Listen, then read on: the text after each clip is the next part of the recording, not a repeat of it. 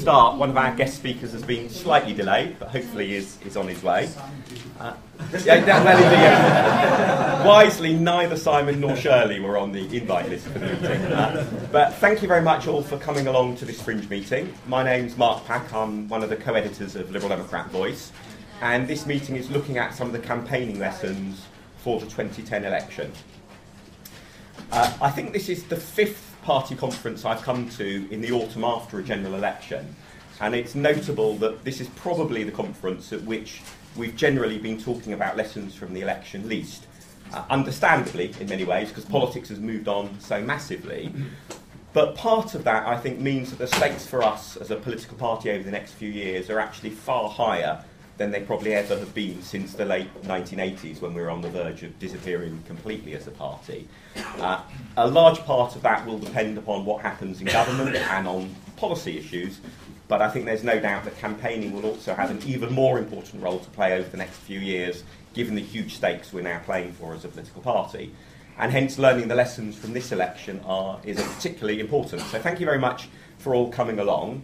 A couple of sort of bits of housekeeping before we get into the guest speakers.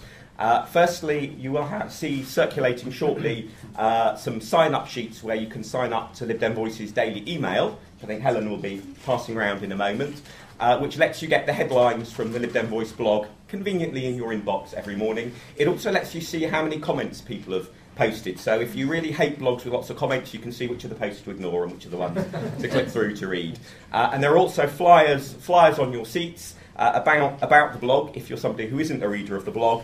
And surprisingly enough, although we've not got a raffle at this, which I know is normally traditional at Liberal Democrat events, we do have a standing order form on the back, because Liberal Democrat Voice is we have no trade union funding, and we have no business funding. And sadly, so many of you keep on coming to read the site that our hosting costs keep on going up and up and up, and we do have to pay them. So if you are able to contribute financially, that would be much appreciated. But enough of the housekeeping, on to our speakers. Our first speaker is Hilary Stephenson, who's the party's Director of Campaigns. And I remember when I first sort of encountered Hilary quite a few years ago, I remember asking a colleague, who is this Hilary? And actually, is Hilary man or woman? And the answer I got, actually, you know this, the answer I was given was actually, the thing you need to know about Hilary is that she has this strange habit of success following her round. And if you look at the seats that Hilary has been involved in over the elections, and then you look at the parliamentary party, there is a huge overlap between where Hilary has been and where we get MPs elected. So a tip for any would-be candidates, persuade Hilary to come and live near the seat that you're intending to stand in. Hilary is also the cause of the strangest election law query I ever had when I was working for the party in the 2004 European elections, where Hilary rang me up to say, got a question for you about whether something will count as treating. We have some of our keen supporters in the Northwest have arranged a traditional poetry reading evening at which food and drink will be served. Will that count as treating? So I went through the usual sort of questions about how much food and drink, and is it traditional to have food and drink at those events or not. And then for some reason I just thought, actually, one question, by the way, Hilary, will the poetry in any way influence how people are going to vote? Because you never know. Hilary's answer, unfortunately, Hilary's answer was, well, actually, the poetry isn't in English, so I have no idea. I still don't know. But as Hilary didn't end up in jail, I presume it was all okay. So, over to you, Hilary. Thank you. Okay, yeah, and we did win the seat. Thank you very much. Yes. That went well. Okay. So the question is what lessons do we learn? I'd like to say a bit of background first, but just also to say that what I'm going to say is based on a mixture of sources, really. Quite a lot of one-to-one talking to local parties, to candidates, quite a lot of anecdotal evidence, therefore, on one side, but also quite a range of surveys and research that we've undertaken or had access to.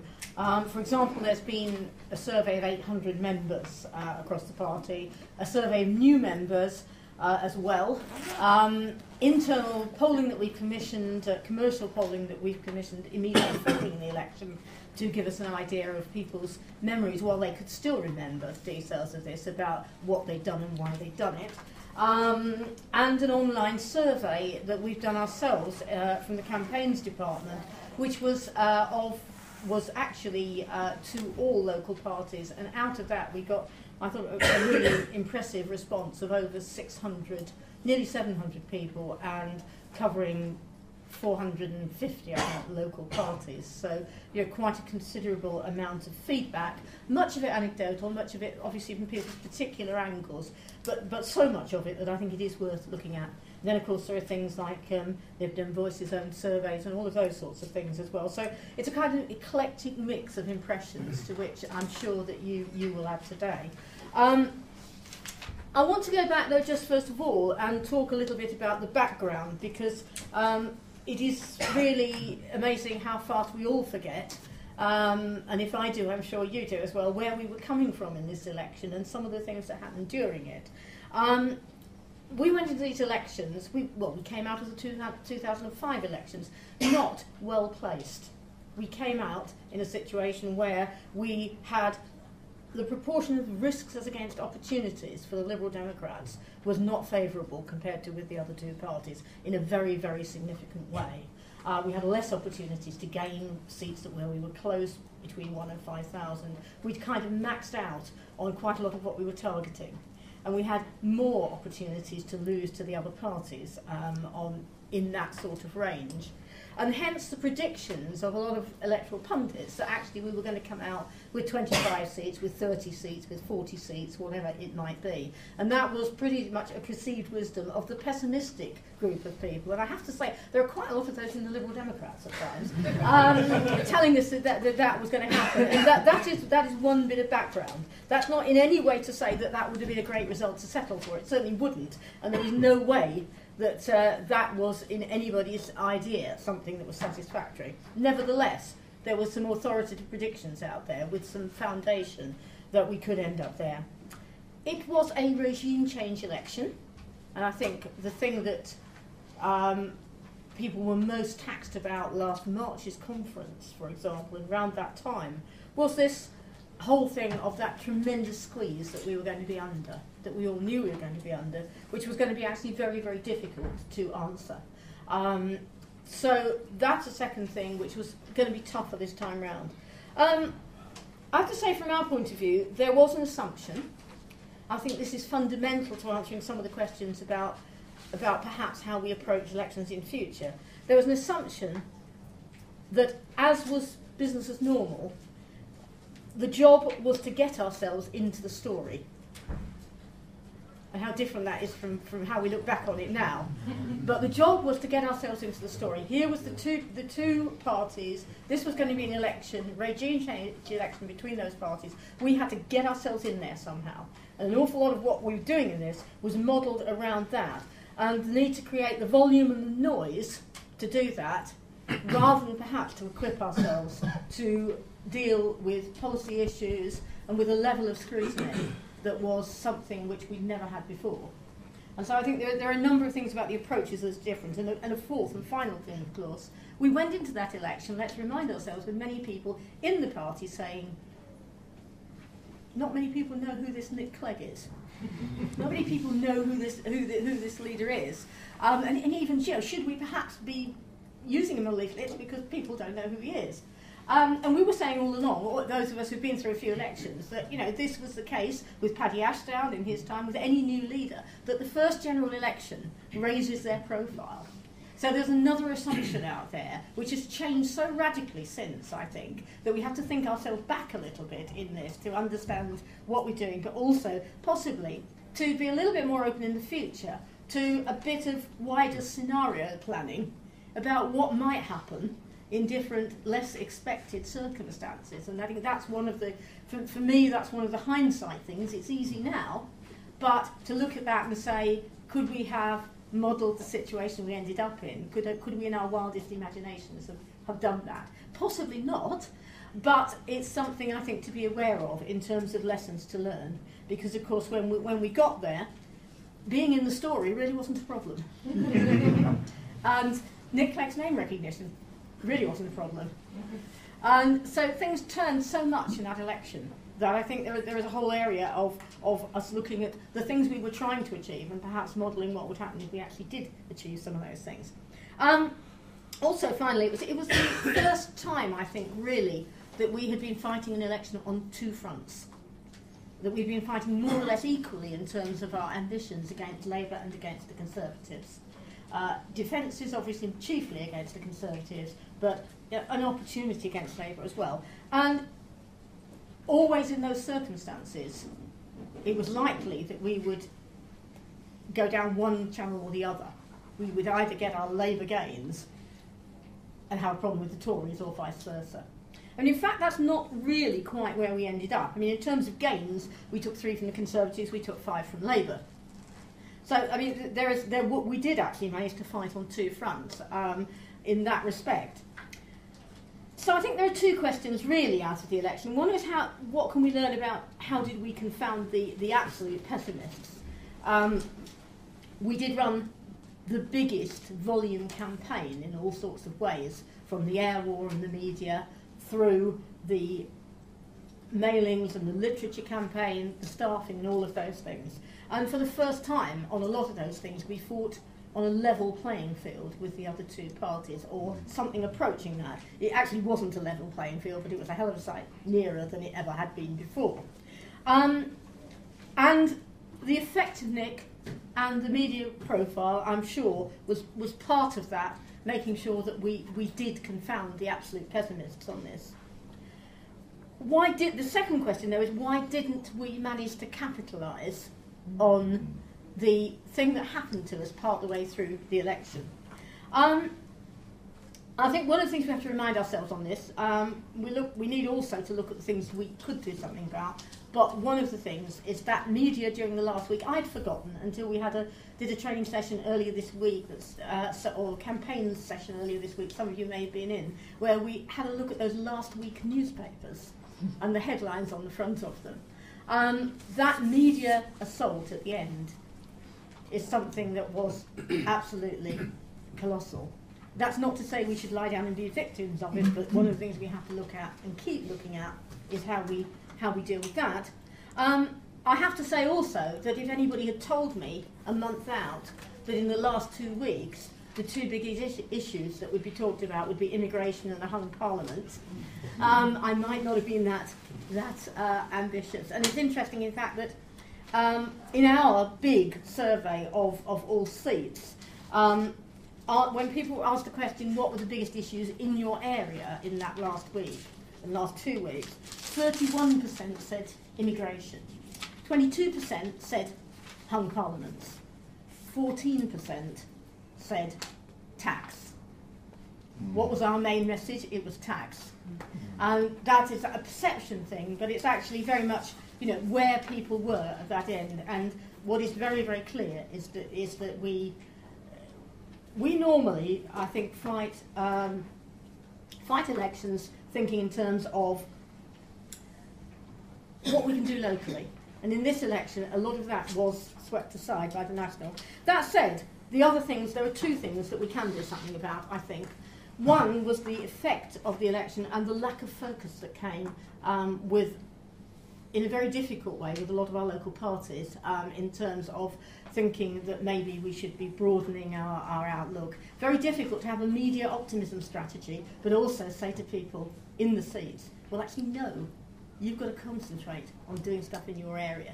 And how do we deal with that kind of thing? And the other thing is just sheer infrastructure in so many of our places. A lot of people are saying perhaps we did too many leaflets. We didn't do too many leaflets because I can tell you that the other two parties matched us in most of our target seats, and more than matched us, the Labour Party and the Tories over a lot of that period. Particularly the Tories, they did more things like magazines, they did more direct mail than we did in all the seats where we were fighting them seriously. So we do need to do all those things, but we need the feet on the ground and the effort to also go out there and knock on doors. So lessons quickly, lessons for seats. We know from having looked at what's happened and who did well, not necessarily who won, but who made advances. Continuous activity is one of the things that has defined success. If you look at the places that didn't have a break of a couple of years and backpedal, and particularly the places that actually have an ongoing strategy of winning the intervening elections, keeping up the momentum, building the infrastructure, and also having teams, therefore. And, of course, the ever-present money, a big, big factor. So those are some local lessons. For the party generally, I think, as I said at the beginning, let's model these scenarios more carefully. Let's look at how this might go for us and how we have that ongoing message that really keeps momentum going when the door opens for us. Creating the infrastructure centrally, and we're back to money again. Although I said we were on a more level playing field, we did not have a national phone bank, we did not have the mechanisms for much of the mailing that would have given us the fast turnaround that we needed on many of those things towards the end. So there's a huge infrastructural challenge for the party. There is staying at the cutting edge on things like the social media aspects, but also on how we fight AV when we win referendum next year. So those are my general lessons. I think we can learn things from other parties. The other parties out-researched us and out-attacked us. And we have a lot of nice Liberal Democrats who don't like attacking the opposition, even on factual things. Again, our surveys show very clearly that the proportion of attack in their literature was much greater than in ours in some of the places where they were successful. And I think we have to be well-based, research-based, factually based, not personal attacks, but we have an issue that we can improve on that side as well. Lessons not to learn, and I'm going to finish with one on that. We do need to make sure that we have continuous campaigning. And a big factor in that is our candidates. And if we do not have candidates in place relatively early, we will have a big problem creating that favourability and that profile that we know from all of the research and the polling we've done was a key indicator of success. So I'll just say at the end of that, I remember 92 when I was in a seat which was a target seat and didn't win by 929 votes. And I remember going through the conference the September after, desperately searching for what it was we could have done that we didn't do. And at the end, and so I know how people feel on this, I know how it feels to be somewhere where you did everything right and it didn't work. And the only conclusion I came to at the end of that was that we should have done more of it. And I have to say, the next time round, 5 years later, we won by 11,000. We did more of it. Thank you, Hilary.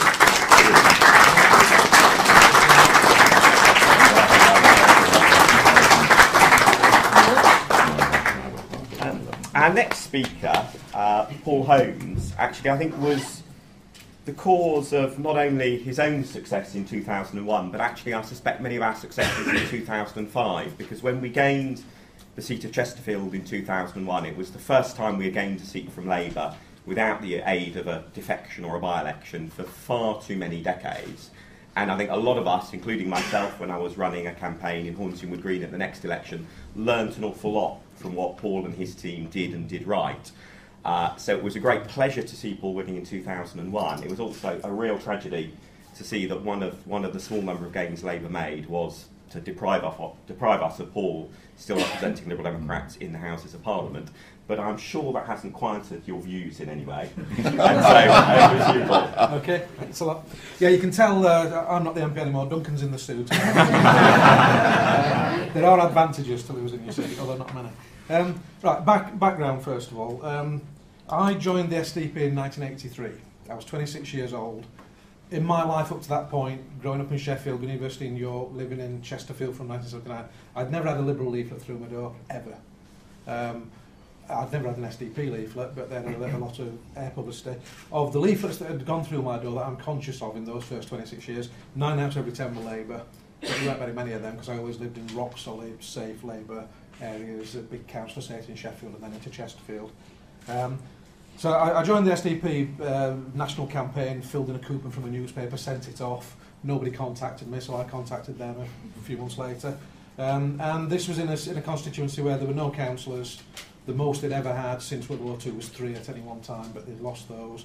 So there were no councillors, and we'd been third in every election since World War II. I decided to stand for election for the council in the ward I lived in very late 1985, and about 16 months later, we won that ward, the first time Labour had ever lost it, ever, in the 20th century. And how did I do it? Well, it was really simple. I got a little pamphlet, it was about 30 pages long, written for ALDC by a young chap some of you have heard of called Chris Renard, who had just got his first full-time job as the East Midlands campaign organiser for the Liberal Party. And I went through, I'd never run an election, I'd been and helped in a few by-elections by that time, but I've seen some really bad ones and some good ones. And I just followed it from page 1 to page 30, doing whatever I could. There were 3 of us delivering leaflets and 2 of us delivering leaflets and canvassing. And I say we won the ward, but by doing whatever we could that Chris and I told us. And by and large, since then, I've always done what campaigns department told me, and it's been pretty successful. In 23 years, I became, after winning in '87, I became the voluntary campaign organiser for Chesterfield from 1987-88 through to 1999.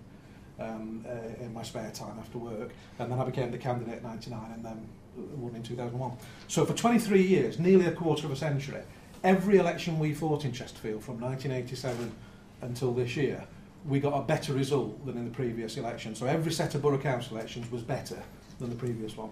Every set of county council elections was better than the previous one. Every general election result was better than the previous one, until this year when we missed by 500 votes. So what do I think are some of the lessons that we need to think about or debate for the future? I mean, the first one is there are no easy answers. I mean, I think it was Lib Dem Voice I read on a few weeks ago. There was one posted, has the internet made focus redundant? No. Internet, tweeting, all the rest of it is, I'm sorry to say it at a Lib Dem Voice fringe, it's fairly marginal to elections. I mean, it may get bigger in the future.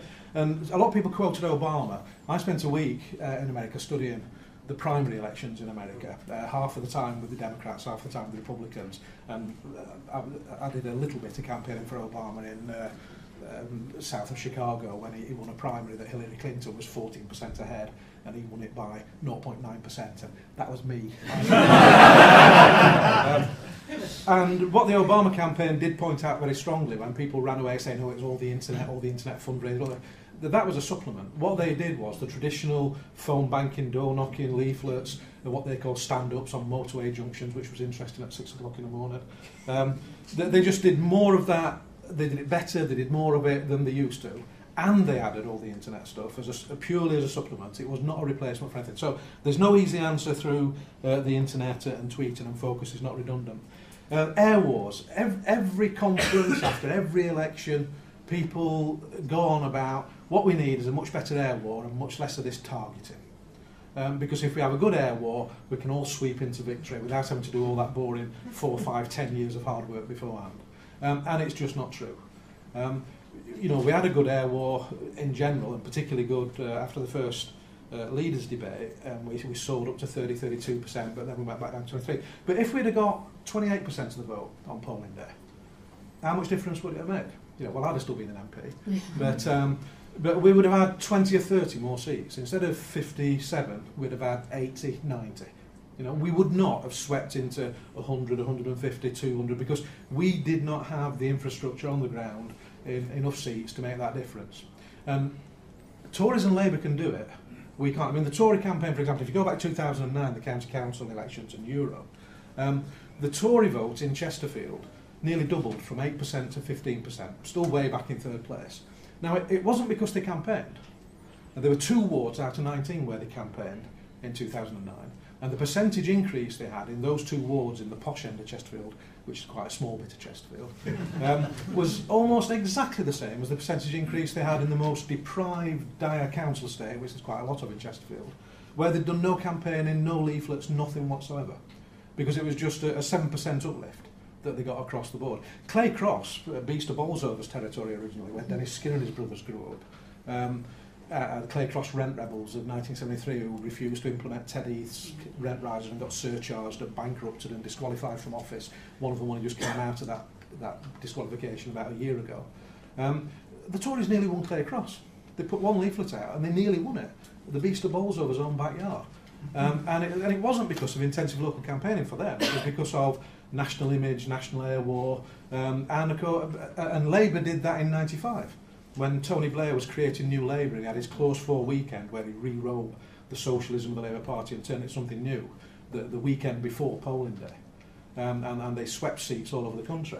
But they've got a century of people growing up in families saying, well, we always vote Labour, we always vote Tory. We've not, apart from a very few tiny bits of the UK, we've not.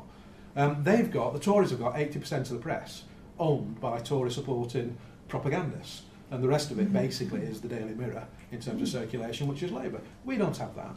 And the only way we can batter through is by really intensive local targeted campaigns. So there's no soft option like internet campaigning or tweeting or air wars. Air wars are nice and all the rest of it's nice, but you do have to have the heavy elections. And Hilary mentioned selection. I mean, I understand that the first candidates committee after the election we're actually suggesting that nobody should be able to select a candidate until at least 2013. Boundary Commission, wait till that, and all the rest of it. So one person at that meeting actually said, in all seriousness, they would like to see no candidates picked until about 4 months before the election, because otherwise they burn out with the effort. Which, to some degree, is true sometimes, but nonetheless, that's reality. And at a more recent candidates committee meeting, although they're seeing sense now on earlier selections, somebody seriously suggested, but we've got all these people in high-flying, well-paid jobs, celebrity candidates. They're not going to spend the next 5 years campaigning to get elected. So we ought to wait. We shouldn't let the target seats pick until about a year before the election, because then the celebrities and the famous ones and the important people, they can step in as a nice sideways career move at the last minute. Now, they do that in the Labour Party, they do that in the Tory Party. But, what is it, a third of the constituencies in this country have not changed hands since World War II? But, 2 of them are ours, or 1 of them is ours. We don't have safe seats where you can do that, where, there's lots of Labour seats, which are the ones I know best, where when you're picked, you're elected, that's it. The battle is winning the selection through the union block votes and the constituency votes. It's not fighting the election, that's just a formality. We don't have that luxury.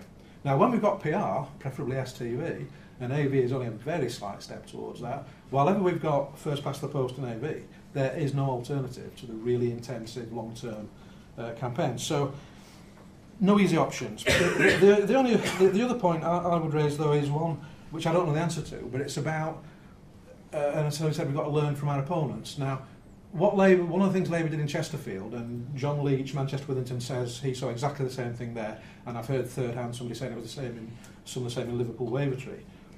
They've got a lot smarter at campaigning. And what they did in Chesterfield and what John Leach says they clearly did in his patch was they delivered very few leaflets by hand during the election itself. And that was a clear campaign plan they were working to.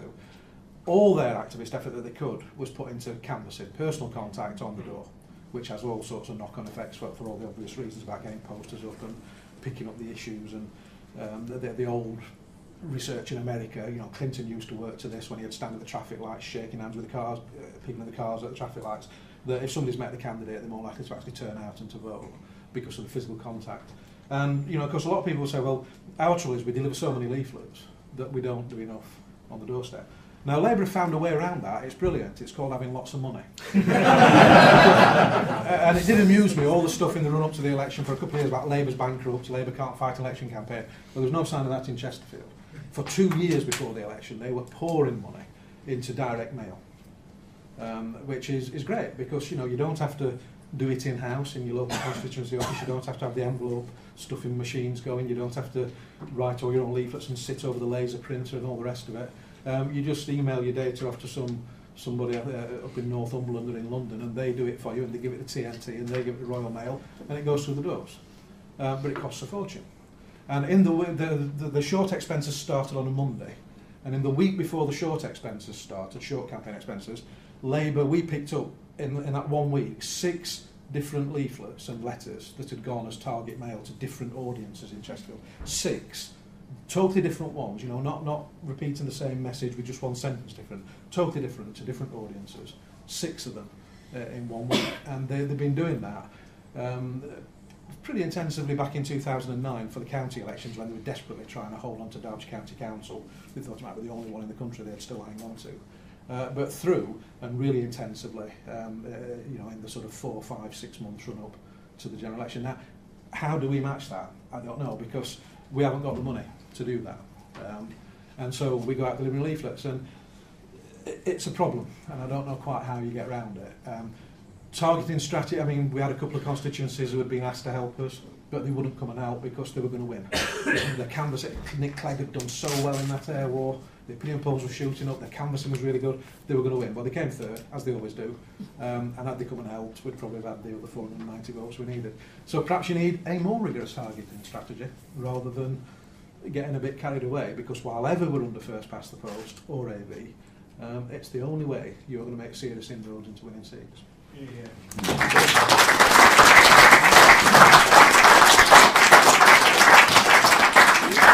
Our sort of final speaker, Duncan, I first met, I think it must have been in 1999 or early 2000, when there was a by-election in Tottenham, where I think, I mean, it was quite a fun by-election, but I think it does say something about our ability to fight Labour successfully in seats like that, that my best memory of the by-election was the fun we had dismantling the door on the kitchen, which then kept on getting jammed in different places around the office and hindered our movement around the office. We were trying to desperately get the door out of the way.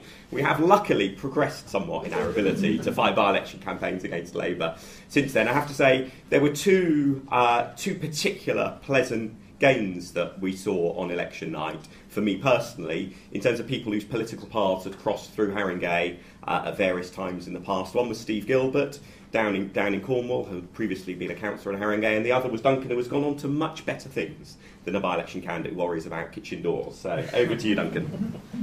Thank you very much, Mark. And firstly, I should apologise for not being here at the very beginning of this session. But you're an important MP now. I can assure you, it's not by virtue of double booking my diary at any stage. But one thing that I hadn't allowed for in my diary planning was that my walking speed has come close to a halt at this conference, and so my apologies for that. In drawing lessons from the last election, from my experience as a candidate, I think a lot of the important things that I want to share with you come down to one word, and that word is relationships. I'm going to share with you a story that Jeremy Brown had shared with me prior to my campaign in Chippenham. Place that in the context of some advice that we got from Andrew Stunnell at one of our training events, and but then leave you to chew on it a bit more with a dilemma which I now have on that front, and then I'm going to say a few remarks about people, and I'll pick up on one or two things that Paul has said, because I think there are things which need saying on that front, and so I'll try to do that. So firstly, on relationships, Jeremy Brown, a campaigns department training session, probably in Boston or Peterborough, told me a story. I think it must have been shortly after he'd been elected to Taunton, which is not a million miles away from Chippenham, with a fairly small majority in a seat that had been marginal for a long time, one way or the other. And superficially, his advice was, Duncan, you've got to visit all of the old people's homes. Which I didn't do, and given how long the Parliament lasted, it's probably just as well that I didn't. But behind that superficial, the wisdom in his advice, in the rest of what he said to me, was about getting out and meeting people, and how there is a proportion of the community in every constituency that is involved, that does things, that gets out and about. And once you start going to events and you start getting out and meeting people, you'll soon start to find that at other events that you turn up to as a candidate, at which you thought you'd know no one at all, you actually know a few other people that you've done some casework for, you've met at a previous event, or heard you talk about something, or are involved in your campaign on this. And it takes some perseverance, and one of the things I found difficult as a candidate was turning up to something and not really feeling I had any particular justification to be there. But I had to tell myself, no, Duncan, you're going to be the next Member of Parliament here, and they're going to be glad that you were here. But after you've done that enough, you reach this critical mass of people that you've made contact with in your constituency. And you haven't made contact necessarily with them in a very political way. You've made contact with them in a very personal way. And all of a sudden, these events become a lot easier to do because you recognise people and people recognise you and come over and speak to you. And you're not Billy No-Mates wondering what he's doing there. Because actually, you are at the heart of this community, and people want you to be involved in what they're passionate about. And this gave me quite a spring in my step in the latter years of the campaign in Chippenham. And I think resulted in quite a few dividends when we moved into the final general election campaign itself. People that came out of the woodwork, people that weren't necessarily on our helpers and supporters list, but had an affinity with me and recognised my involvement in the community. So that's not tweeting, that's not an excuse, and it's not a substitute for focus or canvassing. But it is a very important part, I think, of establishing credibility as a candidate, and I think it proved to be particularly useful in a regime change election, as Hilary described it, where people wanted to vote for someone that they could trust, and there's no substitute for personal contact to do that. The piece of advice that Andrew Stunnell gave us at another one of these sessions, which I'm sure was meant slightly flippantly, but I'm hoping he won't mind me repeating it, was to the effect of, when it comes to the national campaign, if you're lucky, it will do nothing to harm your chances of election. Now, I'm sure he had no idea of quite what a advantageous contribution certain elements of the national campaign were going to prove to be. But the point he was trying to make at that time was that as local candidates, we needed to insulate ourselves from whatever happened in a part of the campaign that was completely out of our control. And these relationships that I was talking about, and the relationships that you will strike up in other ways through your campaigning, do insulate you from what people are reading on the front page of The Sun or in the editorial in the Daily Mail. And certainly, when people were losing all faith in politicians as they were in 2009, relationships were what insulated me and meant that there were plenty of people who were able to say, as they said about many Liberal Democrat MPs, I don't trust these politicians, these MPs, all on the make, but my MP, he's all right, I know, because. And so in future campaigns it will still be the case, but whilst we can't foresee exactly what the issue will be, there will be things that you will need to be insulated from.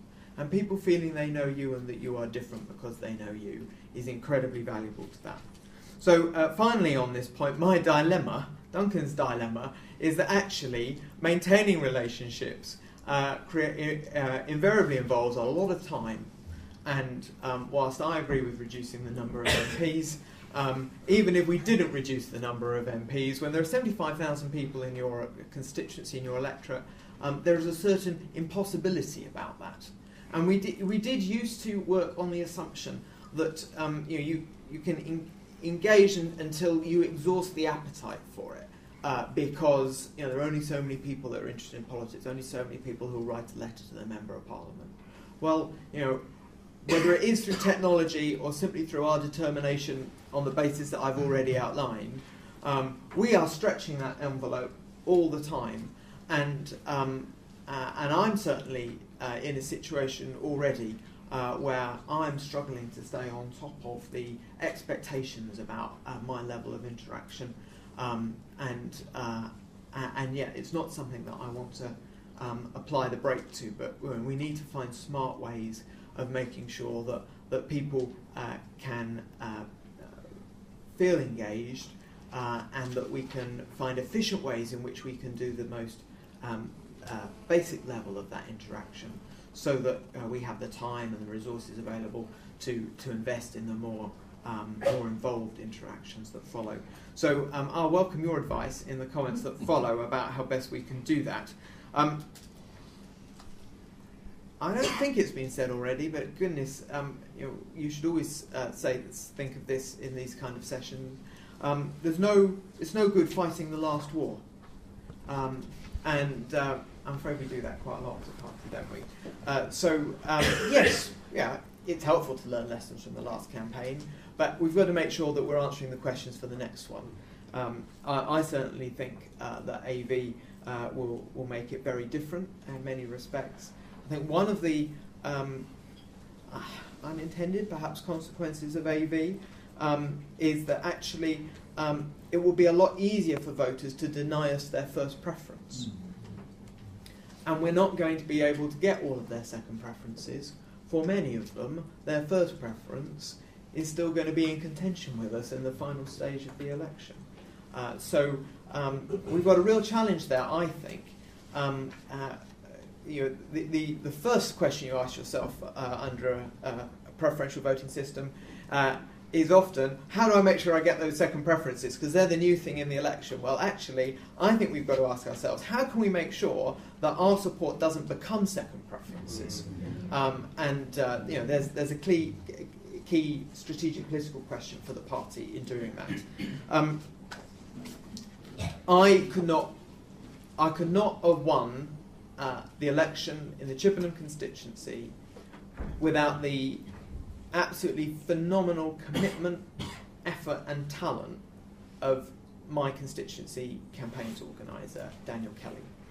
And you've got candidates at this panel, but don't let that deceive you, that I'm sure you realise the people that aren't on the stage, the people that aren't on the platform, are absolutely critical to us being able to deliver results. I'm desperately sad that we haven't been able to hang on to Dan in my constituency, and that creates a massive hole in my campaign, and something that we're going to be focused very much on trying to do something about.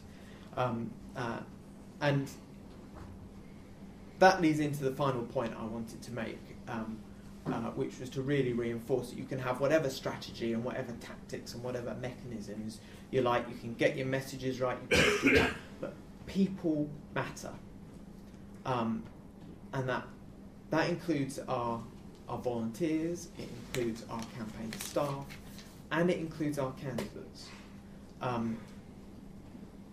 Now, there were times prior to the Chippenham selection where I had serious doubts about whether I was going to put myself forward to be the candidate. And whilst we could have had a very able candidate in my place, because the other candidate that went forward ended up being our candidate in Dorset West, and Sue Farrant ran an excellent campaign there and did a great job with her local party. I wouldn't be standing here today, and I wouldn't be working in the House of Commons if I hadn't made that decision to carry on. And instead of both of us, there would have been one of us. Candidates do burn out. Organisers burn out too. Our volunteers burn out. And we have got to learn to support our people so that we are going at full speed at the very end of the election, right up to the finishing line. There are... I can think of seats that we could have won if we had been able to sustain what we set out to do when we started, but we burnt out. I experienced something, and my organiser experienced something, and I don't want to go into detail of it, but between us, we experienced some of those symptoms very shortly after the election. And, we did nothing to deserve the fact that happened after the election and not beforehand. And if it had happened before the election, we'd have been in a right mess, and Tim would have had an incredible headache. but we hung on and we got past that line. But that wasn't inevitable. We could have thrown it if we weren't able to carry on to the end. So there's. I don't think there is anything superhuman, therefore, about the people that do make it all the way through the campaign that we must expect of everyone else. We're all human beings. We're all almost all of us are volunteers. Certainly, the candidates are all volunteers, and our candidates need to treat our volunteers with respect, and our party, in what it asks of our candidates, needs to remember that we're volunteers too, and it doesn't necessarily follow that you mustn't select your candidates until very late. I'm not saying that Paul's wrong about that, but just because that we've now got a number of MPs, and some of our MPs go on to be ministers and secretaries of state and the deputy prime minister, doesn't mean that they are all the sort of besooted careerists that we saw in the Labour Party, and we know, how their careers advance. They are volunteers that give an awful lot of themselves, a phenomenal amount of themselves, and I hope that we can continue to see that in our colleagues as we see how best to support each other on the next campaign.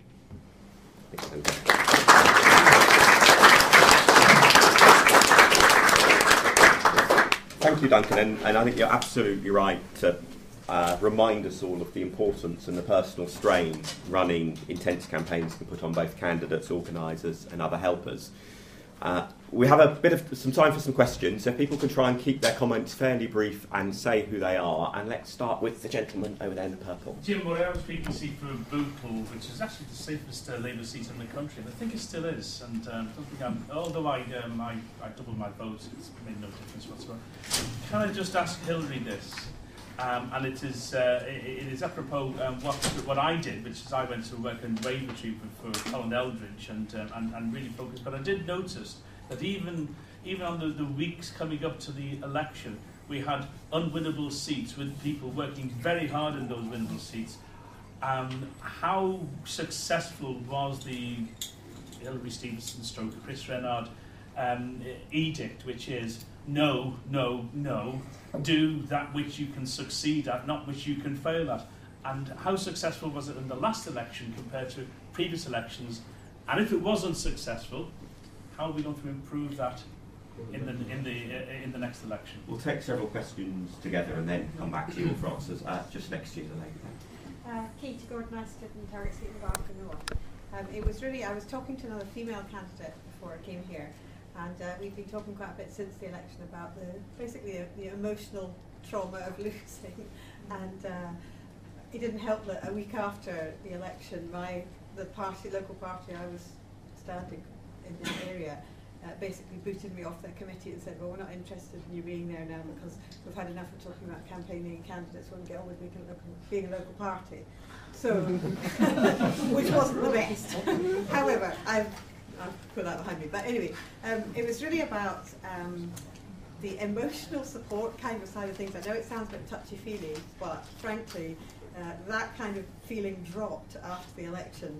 And even coming here to the conference it can affect whether you want to go forward again. Now, I'm lucky in Scotland in that we have Scottish elections and developments there, but I guess I'm wondering about after the election, and also about when you were talking, Duncan, about treat your volunteers with respect, and I always did that, but sometimes since the election I felt they don't treat me with respect, and I'm completely almost dismissed sometimes, and I feel that there's this message and about some people saying in other parts of Glasgow, well, we did all that and you didn't win, now it's our turn, when this was only ever the target seat that could win. So it's a follow-on from that, but it's also about the emotional support after the election. And was at the back there. Both Hilary and Paul, they talked about particularly time of selection. Yes, I would agree with this 2014 or January 2015 is loony ideas. We get them after every election from the English Party. But I'm slightly worried that we are a bit lumbered with a complete boundary review, which I seem to remember before the 97 one, we were quite late selecting for an awful lot of seats. And have we any solution how to make at least the campaigning continue to happen in areas where we have no idea what the boundaries are going to be? Let's just take one more before going to the panel. I think there was... Oh, there is a gentleman at the back there. Yes, you're saying? Right. Just a word to what Jim said. One of the key reasons we didn't get outside support in target seats was local elections. Yeah. That was the killer. And I think if someone's going for a fixed term parliament, they better be a bit shrewder and have it on the same day as local elections if they want to do any targeting. I think that's a major issue. Can I say, I just think that sometimes local parties win because they're determined to win, they've got ideas, they've got graft. And I think you can't dismiss that. We won because of graft. We won because actually we realised we had to hit the Tory vote in key places, and we hit it there, and we deserted other safe places to go. Which seat was it you were in? Southport. So we went and deserted safe bits of the constituency and put forward. It's an exaggeration, but a few of us went to bits where the Tories were very, very strong, took them on, and that was a strategy. So I think we have to be aggressive when we define. But for goodness sake, we have fixed-term parliaments. Don't make them the same day as local elections. Okay, shall we go for you first, Hilary, as I think several of them sort of cover your areas. I'll try and be quick on each of those. The targeting issue, and thank you for going to Wavertree. We had a huge problem here. No, it wasn't as successful. And I touched on one reason why, which was that last surge. And an interesting thing is that when you talk to people in similar positions in the Labour Party, what they will tell you is that last 2 weeks did them a huge favour, actually, because it gave them that focus to get in there in the places that counted and listen. Their backs were to the wall as they felt, and therefore they managed to concentrate in that way. One thing is, I don't know, in those circumstances where we have that massive sort of sweep, how you get that message through to local activists that, in fact, this is a blip, it's going to be over in a week and a half time. And I think, in fairness, we knew, and we could say that quietly, but it's not exactly what you can say in a world where you've got the whole media exposure on you. We just simply have to get more of that message over. It's a very hard message to get to people. We want people to have a will to do the best they can. But maybe part of this is what we're now trying to do, which is to focus on saying to people, well, you've got a 5-year run of elections. Most of you have got elections almost every year now, one way or another. You need a team which is fighting those as one set of elections, and you need a set of achievements that are going to be staged right the way through that. Possibly that may help to change the focus a little bit from the sort of the parliamentary campaign is there just to win the MP in some of those seats where we know we can't do that. So hopefully interim objectives and an integrated plan, which we're pushing very hard at the moment, is something that might help that. The emotional support stuff, yes, is all I can say to that really, and we need to continue to be very aware of getting better all the time at doing that stuff, I think.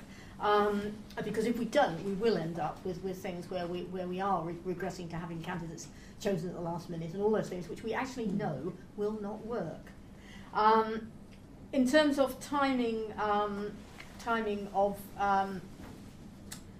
of selections in terms of boundary changes, I think Mark perhaps wants to say something about this, but fundamentally we do have mechanisms whereby we can have a system. That system has got to be decided obviously by the candidates committees around the party, but we can do something. We have had in the past precedents where we've selected before boundary changes, and not only that, I'd make the point that we will have the initial boundary change stuff at the end of next year, and the speed of this whole thing will mean probably there won't be dramatic changes to that. So I think we'll know a lot more than people think we will a lot earlier, and we need to get that message over to those people who are thinking about selections.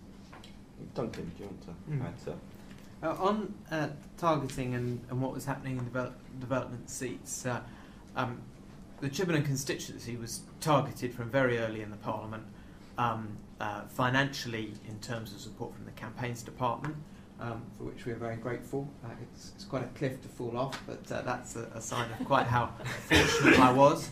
As Liam Byrne said, we've got no money. Yeah, I understand. nationally, and therefore in terms of resources, targeting was a reality. When I look at the support that we got in from outside, it's quite interesting. It was very, very clearly two different groups of people. There was people from Bath who came to make sure we won Chippenham because they were a crack campaign team and they understood targeting and they knew how to win elections, and they knew that they had Bath's #1 supporter as their candidate, so they were going to be all right. That said, they did a phenomenal amount of canvassing in Bath just to make sure, but we got a lot of help from Bath, and it was level-headed. You know, as far as I could see, it was. I could have been an appallingly unwelcoming candidate, and they'd have still come.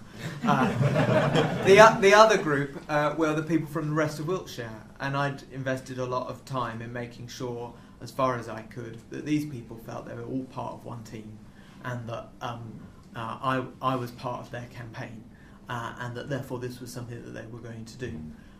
There was that reaction that I'm sure there was all over the country, given our poll surge and how Nick was doing, and so I think they were coming and they were taking part for a very different reason, and you can't rely on everyone behaving like the Bath Lib Dems. So if we want to make people, resources, volunteers work in a targeting strategy, then you've got to have those relationships with those people up front. I think I've said my piece about candidates, so Katie knows I'm with her on that. And on boundaries, I'm glad to hear that we're going to be past the uncertainty very soon. I'm already exchanging correspondence with James Gray, my neighbouring Tory MP, because he doesn't like me going to events in his constituency. So I'm not going to be too worried about where lines are drawn in terms of making sure that I'm a champion for Wiltshire in Parliament. Excellent, Duncan. I mean, just to quickly add on the boundaries thing before handing over to you, Paul, I mean, I think it's worth bearing in mind two things about candidate selection. One is that through the various English, Scottish and Welsh parties and their own democratic processes, the rules will be decided in a way that is almost sometimes slightly frustratingly independent of party staff and parliamentarians and so on. So part of the answer is what everyone in this room decides to do in terms of making use of those democratic processes. But I would also say a good chunk of people who are in the parliamentary party now are people who didn't wait until a PPC selection to start campaigning, and their local party didn't wait until the PPC selection to start campaigning. It's easier in some places, like indeed actually in Scotland and in Wales, where we have other very high profile elections that are constituency wide and region wide, but everywhere we can campaign even if we don't have a candidate and we don't have an election date and we don't have the boundaries. Minor things like that don't get in the way of campaigning. Paul, over to you. Target seat strategy seems to have largely disappeared over the last 15 years in some ways. In the 90s, when I was a campaign organiser, and then 2001, it was very hard in a good way, that they said to candidates who were not for target seats that part of your assessment after the election will be, did you take a team to help in your target seat nearby? And as far as I know, that's disappeared now. We wouldn't have won in 2001 without the outside help. And we had people, but we were the only target seat in the whole East Midlands then, and we had people from Northampton and Leicester and so on. We held it in 2005 without any outside help. This time, they said we just narrowly missed. 3 out of 46 constituencies were asked to go and help us. One was derelict. It's PPC, worked for me anyway, so the other two, as I say, just refused to come because they were going to win, and they came third. So the pushing people to help in target seats does seem to have dwindled away a lot. And I know in some regions at the moment, and it's happening in the East Midlands, that the regional executives, regional parties are saying what campaigns department staff there are. We want to spread them thin to grow the party everywhere, ready for future PR elections. Well, when we've got PR, you might start doing that, but we've not got PR. We're not going to go with AV. That's not PR, even if we win the referendum. Spreading it thin, you win nothing. Aftercare, there's none. It's pathetic. I was talking to Graham Tope last night, Lord Tope, and he was sympathising with me about losing. And he said 30 years ago it was the same. 1 minute he's the centre of the Liberal Party. He loses his election, and it's like he's dead. Nobody gets in touch. Nobody, And I know there are people like Lucy Kerr, who was a target seat candidate in Derby, Carol Woods. in Durham, who I've campaigned with both a lot over the years. They rang me up after the election, we were commiserating with each other, but nobody rang them. But by and large, nobody offers that support, and that is poor. Graham Tope was saying, if they've not improved it 30, 35 years on, when are we going to do something? Early selection, they should be allowed to get on with formal selection. But there are I know there were provisions before that if boundary changes made more than a 10-15% difference or something, you'd have to have a reselection. Well, fine, they can sign for that. But as Mark says, if somebody wants to get elected, they should be campaigning now. And they go and campaign so that when the selection comes, the party members in that area say, yeah, well, they're the only one because of the work they've done. But, if you want to win in 2015, you should be out campaigning now this summer. Thank you, Paul. I'm afraid we're about to be chucked out of this room, but just, I guess, actually briefly say one thing following on from Paul's comments. I was quite struck when I sort of steeled myself to sit down and make some phone calls on the Saturday after the election to ring sort of friends and people I knew who had stood and lost. Actually, how few other people seem to be ringing them. So I think, if nothing else, if people bear in mind that next May there will be many people who have fantastic victories, there will also be some people who sadly lose out, and it can be as gutting if you really want to be a councillor to lose out in a local election as it is a general election. So maybe hit the phones and ring people a little more than collectively we all have done in the past. Thank you very much for coming along today. I'm afraid we've run out of time. However, these sorts of issues are regularly discussed and debated on the blog, on libdemvoice.org, so you are very welcome through the rest of the year to contribute guest posts, comment on blog posts, or discuss issues in the forum. And just quickly to say, if you do want to, if you've missed out on the sign-up sheets that went around at the beginning, Helen, do you know where they are? Have you got the sign-up sheets there? If you have a word with Helen, she'll be able to capture your details and sell it to an American company or something like that. But thank you very much all for coming along, and if we could just thank our speakers.